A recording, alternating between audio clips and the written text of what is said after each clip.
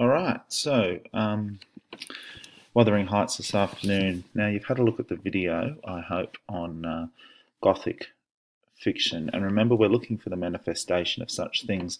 So let's reconsider these opening few passages now that you've started to, one would hope, read the novel. I've talked at length about the fact that the outsider Lockwood arrives here into Wuthering Heights, and that immediately sets this book up to really live within that classic idea of what Gothic romantic literature is like. Now, when we consider this first paragraph, we've already talked about the reliability of Lockwood as a narrator. He's full of these wonderful sort of affirmations, a beautiful country, and there's an exclamation mark there, as you note, and then a capital fellow. He has this sort of idea that he's moved into some kind of fantastic place. It's an interesting thing. However, when we do meet Heathcliff, and we meet him on the very first page, and that's actually pretty cool. When we do meet him, Lockwood greets him with what one might consider to be a traditional kind of greeting. "Mr. Lockwood, your new tenant, sir, I do myself the honour of calling as soon as possible after my arrival to express hope that I have not inconvenienced you by my perseverance in soliciting the occupation of Thrushcross Grange. I heard yesterday you had some thoughts," and then we have a little dash there, and that dash represents someone being interrupted. In drama, we would actually talk over the top of someone. When we saw that dash, we would start our sentence a few beats in.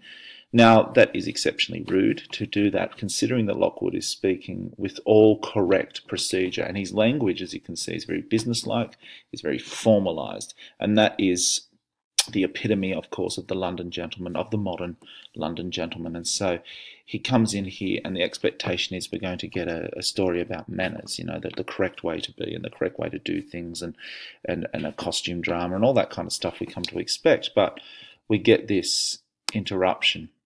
Heathcliff interrupted, wincing. "I should not allow anyone to inconvenience me. If I could hinder it, walk in."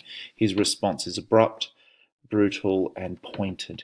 And so that shows straight away that Lockwood has stepped into a world of which he is not familiar, a world of which the behaviours, the rules of the game are alien and different.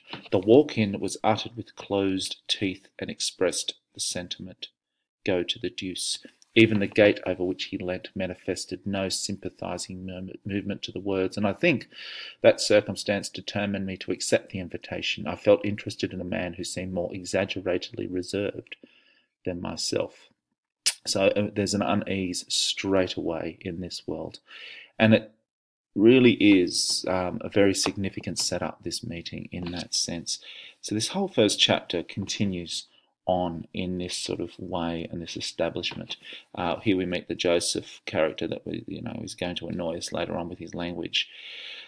But we get the definition of Wuthering Heights. Wuthering Heights is the name of Mr. Heathcliff's dwelling, Wuthering being a significant provincial adjective. And what that means is this is language that is not used in modern English. Provincial means it's an adjective used in that Yorkshire area specifically. So we're moving from the city to the provincial town, to the small town, and provincial language is used. English is really a second language to these people. These people speak in dialect. It's descriptive of the atmospheric tumult to which its station is exposed in stormy weather. So immediately we have the pathetic fallacy played on. The actual house is representative of the stormy nature of these people and the stormy relationships that's going to happen. It's the classic moving to a haunted house scenario, even though this isn't really a haunted house. It kind of is, but it isn't.